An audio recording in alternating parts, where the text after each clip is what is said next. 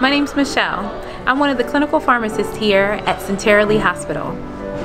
Welcome to your Medication Minute. Today I'll be talking about the antibiotic Linezolid, also called Zyvox. This medication is usually ordered to treat an infection that's resistant to vancomycin, and it's administered both IV and PO at a dose of 600 milligrams every 12 hours.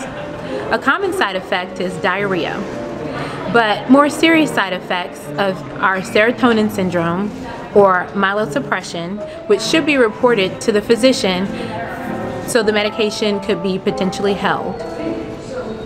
Serotonin syndrome occurs when Linezolid is given concurrently with SSRIs. Some common symptoms are agitation, confusion, hallucinations, and it's typically reversible within 48 hours of discontinuing the medication. Myelosuppression, including thrombocytopenia or anemia, occurs with prolonged courses of this antibiotic. It's also typically reversible upon discontinuation of Linezolid, and it takes approximately 1 to 2 weeks for the patient to recover. This is an acute medication with a treatment duration usually ranging from 7 to 14 days, but it could be longer depending on the type of infection.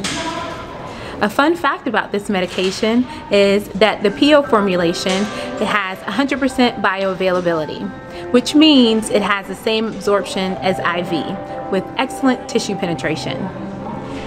It only takes a minute to talk to your patient about these medications when you're giving them. If you have any questions or the patient wants more information, feel free to call the main pharmacy between the hours of 8 and 4, and we're happy to help. Thank you for helping pharmacy be the medication stewards for our patients.